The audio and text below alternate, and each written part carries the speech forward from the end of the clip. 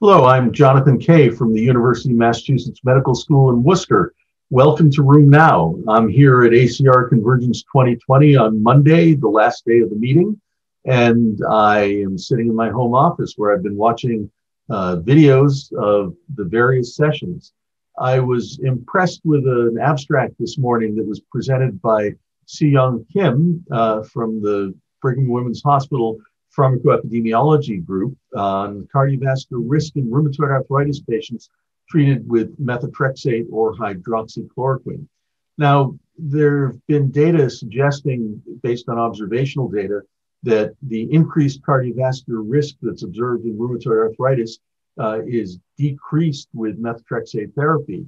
Hyun Choi published a paper a number of years ago showing that methotrexate therapy decreased mortality in patients with rheumatoid arthritis.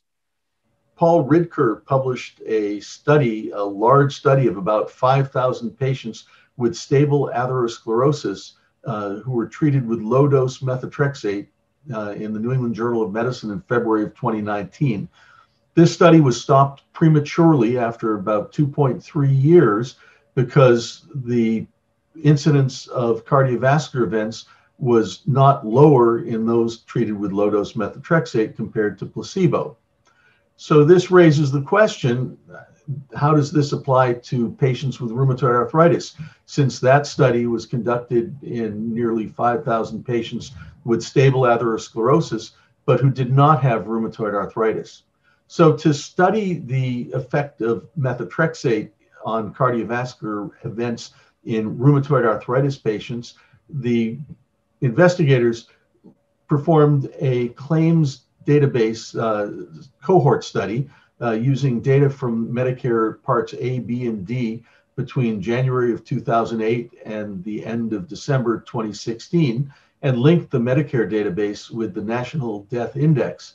They included patients, all of whom were older than 65 years because they were on Medicare, and they enrolled rheumatoid arthritis patients who newly started methotrexate or hydroxychloroquine. They excluded patients who'd previously used any DMARDs, patients who had recently been hospitalized for myocardial infarction, unstable angina, stroke, transient ischemic attack, heart failure, or coronary revascularization during the previous 60 days prior to beginning either methotrexate or hydroxychloroquine. The date of starting therapy became the index date, and then patients were followed until the end of the study. The primary endpoint was the occurrence of a major adverse cardiovascular event with a composite endpoint of myocardial infarction, stroke, or cardiovascular death. And then secondary endpoints were individual events, myocardial infarction, stroke, heart failure, cardiovascular death, or all-cause mortality. Now, also assessed patients for many different covariates, including demographic features, rheumatoid arthritis-related medication use of corticosteroids, use of non-steroidal anti-inflammatory drugs, or COXIBs, which might increase the cardiovascular risk, comorbidities, the Charlson Comorbidity Index, a frailty index, other medication use, and healthcare utilization. Patients were censored at the end of the study period or when they discontinued drug, had an outcome, or died. They analyzed the data looking at patients controlled with propensity score matching based on baseline characteristics, and they calculated incidence rates for each of these events in the propensity score matched cohorts, calculating hazard ratios and 95% confidence intervals with a Cox proportional hazards model. They enrolled a final cohort of nearly 60,000 patients, 35,699 on methotrexate, 23,630 who were starting hydroxychloroquine. Patients were well matched for age, sex, and comorbidities, including atrial fibrillation, heart failure, coronary artery disease, stroke, or transient ischemic attack, hypertension, hyperlipidemia, peripheral vascular disease, diabetes, chronic kidney disease, and chronic liver disease. In terms of any oral glucocorticoid use, cumulative prednisone or equivalent dose, and use of NSAIDs or COXIBs, these were also matched, as well as use of drugs for treatment of cardiovascular disease or diabetes. The primary analysis, the incidence rate per 1,000 patient years for methotrexate therapy in terms of major cardiovascular events, that's cumulative myocardial infarction, stroke, or cardiovascular death, the incidence rate per 1,000 patient years was 23.39 for methotrexate, and for hydroxychloroquine, it was 24.33. So the hazard ratio was 0.96 for methotrexate compared to hydroxychloroquine, with 95% confidence intervals across unity. And the cumulative incidence over time was not different, not significantly different for the two drugs.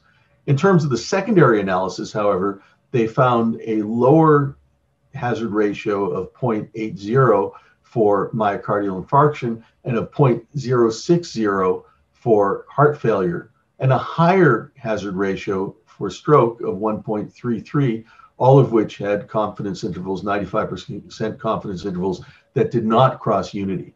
So the secondary analyses revealed a significantly lower incidence of myocardial infarction or heart failure among patients with rheumatoid arthritis treated with methotrexate compared to those treated with hydroxychloroquine, but a higher incidence of stroke. Interesting in that this is a paradoxical observation of different cardiovascular outcomes.